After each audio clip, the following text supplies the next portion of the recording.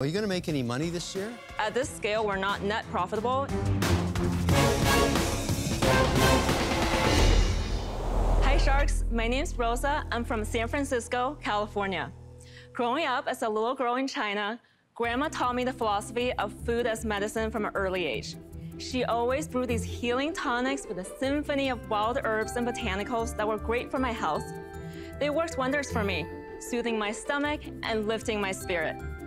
Fast forward to grown-up me, I worked a lot of stressful jobs and started to feel the effect on my body, mostly in my gut. So I returned to Grandma's homemade tonics, and Sharks, I became a true believer in gut health and had to share her wisdom with the world. And that's when I brewed up Wildwonder, a sparkling drink that reimagines the healing tonics of my heritage by combining herbal wisdom with whimsical flavors. Our drinks have all the gut-supporting superfoods your body craves, 50% less sugar than kombucha, and best of all, it's the first drink that combines both probiotics and prebiotics. Why? Because better gut health should be as easy as popping over a can.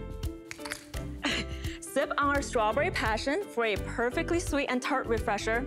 Dip into our dreamy pink drink guava rose for both floral and fruity. Try our peach ginger that gives you all the peachy vibes with a zesty kick. Or indulge your senses with mango gold for a tropical and refreshing taste. Sharks, food is my love language, and I don't believe in giving up taste for health. I am seeking $500,000 for 5% of this gut-supporting and immune-boosting super drink. So who's ready to put a modern twist on ancient wisdom and join me in drinking our way to better gut health? I'm always fascinated when someone comes into Shark Tank with a beverage deal with a valuation of $10 million, because I know how hard it is to get distribution, and 100 stores, with all due respect, is nothing in terms of what you have to achieve. But that was last year, right? That was 2020. Okay. What do you have now? How many stores? So year to date, we've generated over 1.4 million revenue. We're at a run rate of 2.5 million right now. We also have some really exciting launches coming up in the next 30 days. So are you going to make any money this year? At this scale, we're not net profitable. Food and beverage is a gross margin game. I'm very focused on increasing our gross margins. Rosa, what do you sell them for, and what does it cost you to make them? It costs 90 cents to make. I retail for $3.49, and within a year's time, we can get that cost down to 70 cents. How much money have you put into the business? We raised last year 2.1 million. That's all you've raised so far? So we also have investors putting in money right now. What valuation are these raises at? Last year, we raised on a safe. It's a pre-money safe, 6 million cap. Look, I admire you. Your story's incredible. The product's fantastic. One of the best, I must say, I've ever tried in the tank. But at 5%, I don't even get out of bed for 5%. For me, I'm out. Sorry to hear that. For me, the risk isn't matching the reward. I think you're in a very, very, very big market, so I'm sorry, I'm out. Sorry to hear that. I can't stand kombucha. I can drink this all day long, and the utility of it, right, with the fiber and drinkability. Which one is it that I just drank the whole thing of? The strawberry passion? Yeah. I'll order it. It was really, really good. But Thank you. The amount of money that you're gonna have to continue to raise, entrepreneurs tend to kind of try to find an equilibrium of how much they want to keep versus how much they can raise. That's right, yeah. And it's very, very difficult. It makes it, for a small investor, just 5%. It makes it really, really hard for us to participate in all the upside. So for those reasons, I'm out. Thank you, Mark. You're welcome. I think your product presents as well as you did today.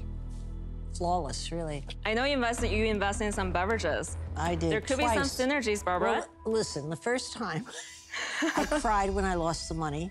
The second time, I put in more money to follow my bad money. I lost that too.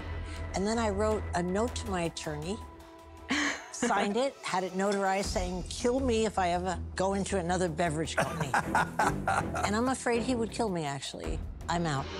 Thank you. Well, Tony. I do think, like some of the other sharks, I think this is a category where you kind of have to achieve a minimum scale before it actually has a chance. Yeah. Your ask was $500,000 at 5%. Yeah. My counter to you is the $500,000 at 9%, and that's my final offer. You know, I'm not a beverage guy, but I do understand scaling capital-efficient businesses in a very sequential way to have a chance at that success. And I think that's what you need. So the last round, we raised pre-money save, so 6 million cap. I'm happy to meet you somewhere just so that I don't go under that.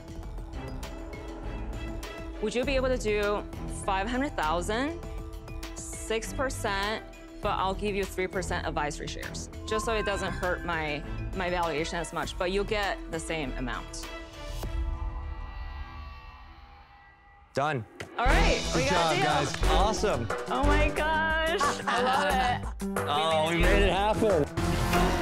The golden ticket goes to my favorite product. I've made you a good offer. That's what I'm talking about. That is the winner. Riding all the way to the bank, baby. You've come to the right place.